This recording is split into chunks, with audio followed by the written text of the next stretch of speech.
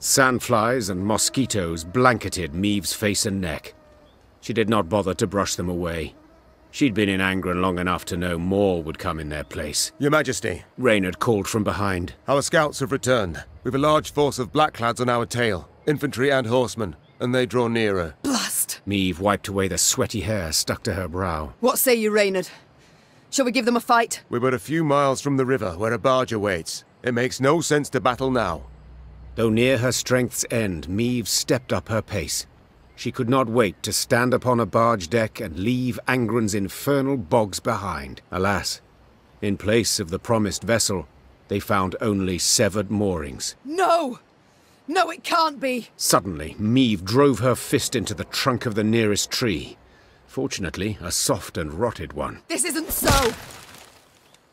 Your Grace, have mercy.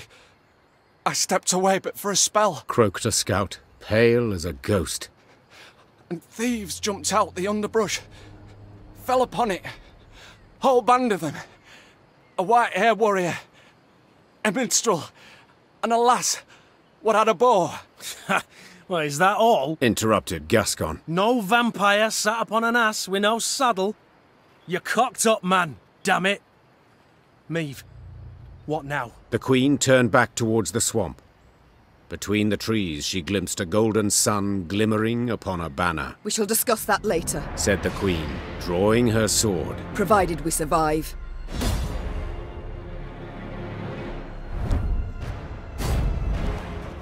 Everyone, rally to me! Drive them back! Your Grace, that was but their vanguard. Near the battle's end, Meve faced a black-clad officer. Nimbly dodging his strike, she countered. The Queen's sword sank deep, the hilt rattling his breastplate. A rush of hot blood covered Meve's hands. The winged helmet toppled from the officer's head, exposing a sweaty face, gasping for breath. Win! Before the Queen stood a ruddy-haired boy with long eyelashes. He was Willem's age, perhaps a bit older. His body slumped, then disappeared beneath the malodorous foam atop the murky waters. Meve cast away her sword as if it had burned her hand. Majesty, what is it? Are you hurt? Reynard said, rushing to her side. No, I'm not. It's fine. Give the order to march. With no barge, we must walk to Red Lobington along the riverbank. Your Majesty, we must tend to the wounded. Use the rest of the day, I wager. We ain't time enough for that. Interjected Gascon. That was but the vanguard sent in pursuit to slow us down.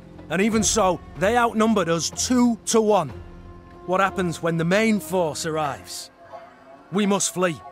Now. And abandon the injured, to bleed to death in the mud. Alas, Reynard, yes. Unless you'd rather we stayed and died with them.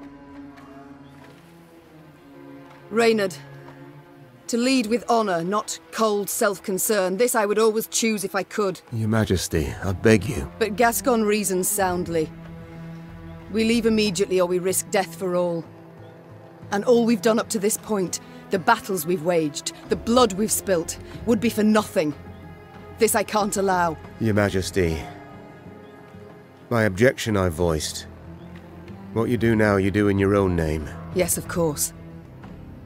But understand, it's not a decision I make easily. The soldiers accepted Meve's choice in silence. And for the first time, she saw loathing in their eyes. Yet she did not waver. The wounded would be left behind. All hoped the Nilfgaardians would treat the injured with honor as prisoners of war, not drown them like runty animals. The force marched off moments later. With none burdened by injury, their pace was swift. The distance to the pursuing foe grew. The Queen rode at the column's fore, her shoulders hunched, her eyes downcast. Gascon is right. Should Nilfgaard close the distance between us, we'll stand little chance. Whew. At least you've the sense to... But I would sooner perish than let my men rot in this accursed swamp. The medics will tend to all the wounded. Then, What will be, will be. I tell you what'll be. snarled Gascon. Ep Die'll take a butcher's hook and gut you. Then hang you from Lyria Capital's walls. Yet, if this be your wish... Meve waited for the medics to sew the last stitch, tie off the last bandage. Only then did she order her force to move out. At the column's end, upon stretchers, lay those without the strength to walk, consumed by fever, dazed or unconscious, dying.